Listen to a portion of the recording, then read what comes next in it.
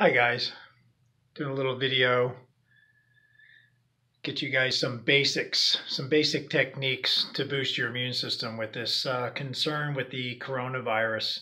I'm going to do this as a mini, and then I'll do one with a little bit more information. It'll be a little more lengthy, but I just want to put this out here. Here at Rejuvenations, our Total Health Center and our Cryotherapy Center, we just want to really work together, making sure that you guys are doing some of really the basics.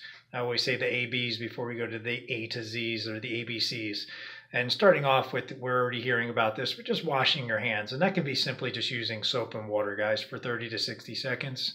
But making sure you're doing that diligently, controlling your contact and looking at where you're touching, making sure you're not touching your face, your eyes, your nose, that type of thing, putting your fingers in your mouth, telling your kids and your family members about this. So let's start working on the basics of the hand washing. Also, just making sure you're getting to bed at night, the big basics, not sleeping properly, not building your immune system through adequate sleep, through adequate hydration, getting your 3/4 to 1 gallon of water and adding your Himalayan pink salt to get the sodium back in. Very, very crucial. So making sure you're doing that. So sleep and hydration are the things I always talk about in here. And of course, we use vitamin C with my family. Vitamin D is a big one I'm going to get into a little bit more.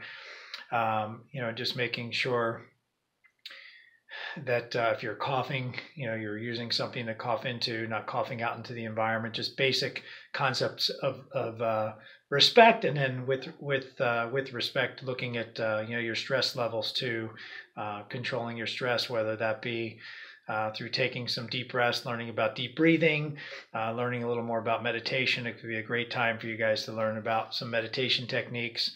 I started yoga not long ago, really enjoying that. And then, of course, here we do cryotherapy, which is known to boost the immune system. Our red light therapy is also known to boost the immune system and build mitochondria. So some of these basic elements that we use here can be helpful in these times, but I want everybody to stay calm, focus on the basics, be respectful and be mindful of others.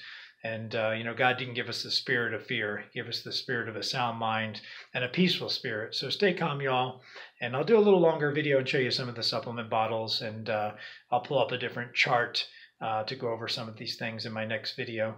So anyway, just wanted to put that out there. We are open, but we're being cautious as to, the time that people are here, the people that come in. We're just really focusing on cryotherapy predominantly, some red light therapy as well, and just taking some calls and answering questions on some things you guys can do to keep yourself healthy and enjoying each and every day. Dr. Ron Repice with Rejuvenations.